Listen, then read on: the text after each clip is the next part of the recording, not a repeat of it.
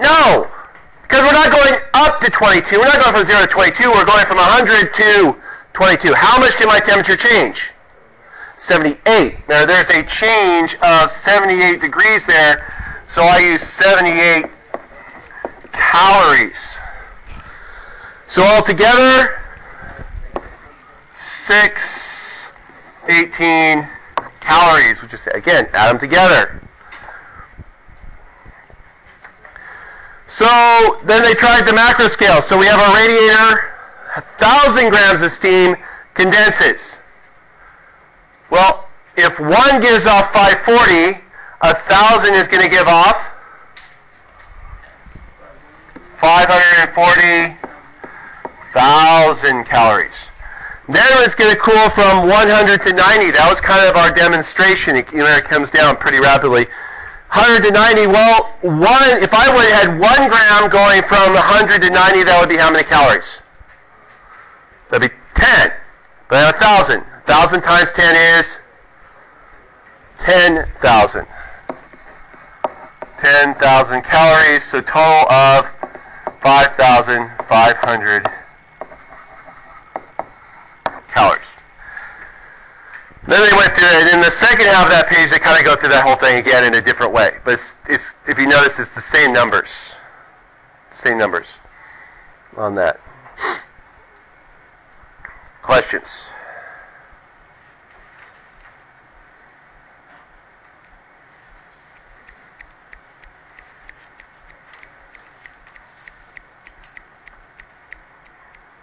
Michael, you okay? All right. So that was that study mark. Let's look at this one. This might help you.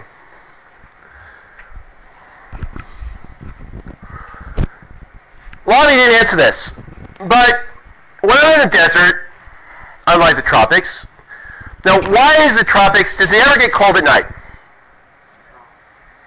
Anybody know why? What? I heard it. Moisture. Lots of humidity, because the jungles in the Amazon are basically at the same latitude as the Sahara Desert. They're the same place, they're the same distance from the equator. What's the difference? In the tropics, you have enormous amounts of water in the air, very high humidities. You got to remember, what is the greatest greenhouse gas? Water. Water vapor is the largest greenhouse gas by tons. Not carbon dioxide. Carbon dioxide is way down.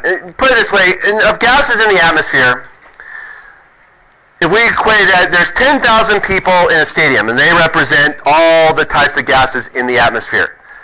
Carbon dioxide would be 4 of the people in that stadium. Out of that 10,000, 4 are carbon dioxide. And carbon dioxide is basically plant food.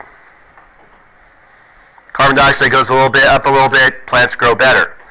If it goes down a little bit, plants don't grow.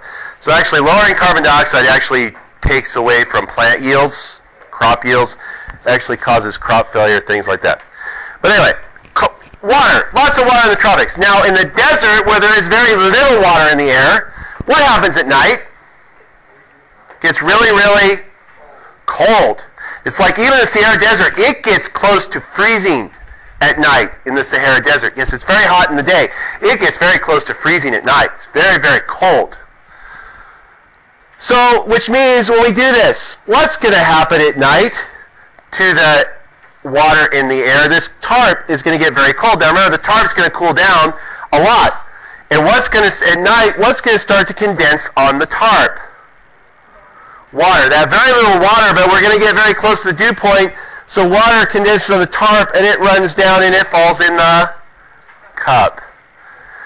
Some people say, well, you get moisture from the ground. Well, believe me, you're in the Sahara Desert. You have to dig a long way to get to any type of groundwater, to get any soil that it's going to be damp.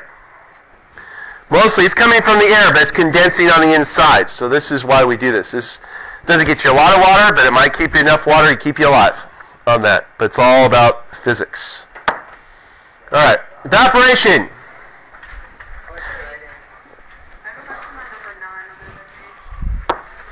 That one?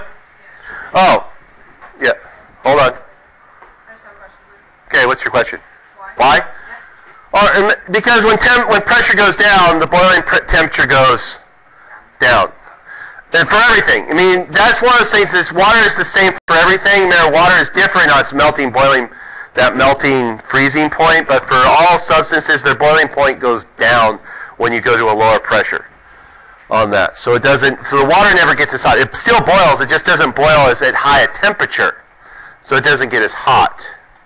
Yes. The plastic thing, why is it condensed on the plastic? Well, the plastic's cold, and basically it gives a place for the water to condense on. Well, because everything else is getting cold. I mean, remember, it's going to get cold in the desert, but it's just going to give a place for the water to condense on, and because we're basically have it angled, it will run down and it will drip off the low point into the cup. Yes, sir. When I am done. All right, evaporation. So you have the windy pool. Why is he get a pool on a windy day, even if it's a hot windy day? Why do you feel cold? Well, what's happening to that water in your skin? It's evaporating. It's becoming away, and when it evaporates, it takes heat away from your body. And especially on a windy day, because as the air passes across you, it carries it away. It's that convecting process, so it takes those air molecules away, things like that. Same thing happens with rubbing alcohol. Rubbing alcohol is a much lower boiling point than water does, so it will evaporate much more rapidly. Alcohol evaporates much more rapidly than water does, especially on your body. It's going to go away very quickly, so it's going to draw a lot of heat away. And we've talked about that kind of ad nauseum. It's a nice little problem here. We have the 4 grams of boiling water. So at 100-degree water, I pour it on the car. 1 evaporates. 1 gram evaporates. Now, where is that 1 gram getting enough energy? Where is it getting that extra energy to evaporate? Remember, it's 100-degree liquid. 1 gram becomes 100-degree gas. Where does it get that energy from? Where does that 1 gram get the energy from? Gets it from the other 3, right? It pulls it from the other 3. So each one was giving up 180 calories to that other gram, because they split it had to absorb 540 from the other 3, so each one gave up 180. We're going to leave that idea aside for a while, so that's out there in the wind. How many calories? So first of all, if I want to go from 1 gram 100 degrees C liquid to if I go from, let's see, when I go from 100 degrees C liquid to 0 degree water, now we're starting at liquid. When I go from 100 to 0, how much energy does 1 gram release? When I go from 100 to 0, it gives up 100 calories. How many calories does 1 gram of water go from liquid to ice? 80.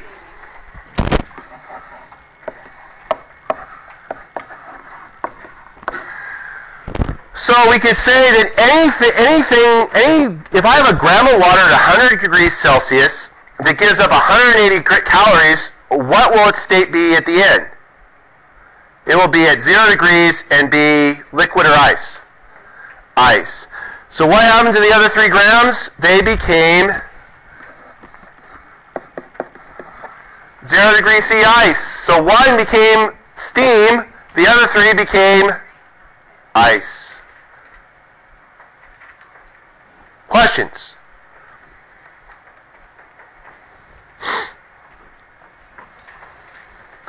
All right, let's go back to our notes.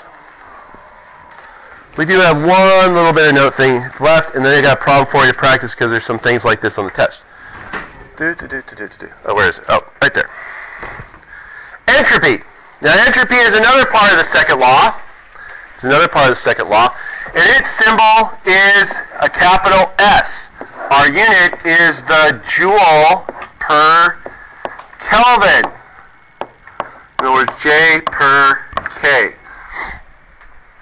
And it's the amount of disorder in a system. How much disorder?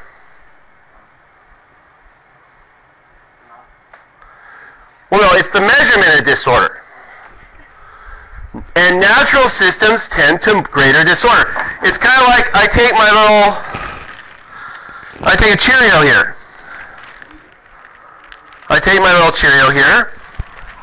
Now, are these Cheerios fairly orderly right now?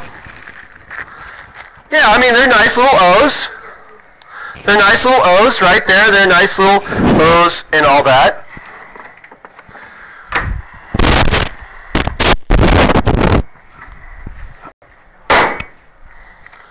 Are they orderly anymore? Don't look orderly to me. Looks like a lot of disorder. So I increase the entropy of these Cheerios. Increase the entropy of the Cheerios. This is what natural systems make. And you can say, well, you know, Miss Therese, I look at a tree out there. Tree is a pretty orderly thing. And I would agree with you. A tree is an orderly thing. But we have to think something beyond the tree. How much energy did it take to make the tree? A lot or a little? A lot. The tree, just like anything else, represents a certain amount of energy. That tree sitting there can be equated to a certain amount of energy. Do you think it took the same amount of energy to make it as is standing there right now? Do you think it took more energy to make it? Yeah. We know it didn't take less because that would be a violation of the first law, wouldn't it? What does the second law always tell us? The second law always tell us that we can never break even. Heat engines can't break even. Natural systems can't break even. Always losing energy. Things cannot go to a more orderly state. Everything tends to more disorder. I can locally make order, but it causes greater disorder in the universe. Greater disorder in the universe. Nope, that's something else. Greater disorder in the universe. So we're always going, in fact, eventually all energy becomes heat. Heat out there. In fact, it leads to a theory called the heat death of the universe. Eventually, all the useful energy in the universe will be used up. And all there will be is this heat out there, because remember, energy cannot be created or destroyed, but only transformed. That doesn't mean I can use it. It's out there, can't use it, universe comes to an end. Heat death of the universe. That's why the average temperature of the universe is 4 Kelvin. Even though the universe is mostly what? A lot of what? N-word. Nothing. The universe is a lot of nothing. There is very little. In fact, there's a series of books called The Hitchhiker's Guide to the Universe.